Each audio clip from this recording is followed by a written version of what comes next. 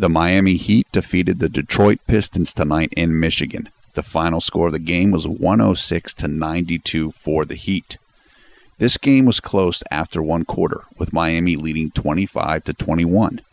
In the second period, however, the Heat took control of the contest. They outscored Detroit 39-22 in the period and led by 21 points at halftime.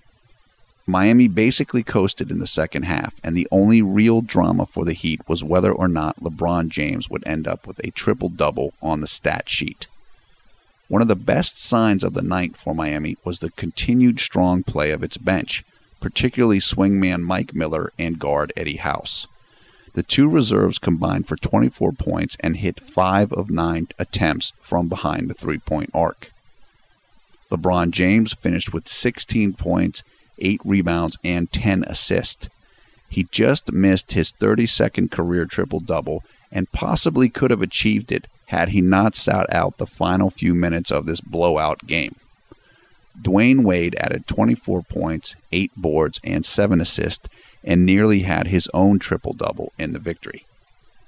Forward Austin Daye led the Pistons with 18 points, 2 rebounds, and 3 assists. Guard Ben Gordon chipped in with 16 points, 7 rebounds, and 2 assists in the loss. With the victory, Miami takes over the best record in the NBA's Eastern Conference.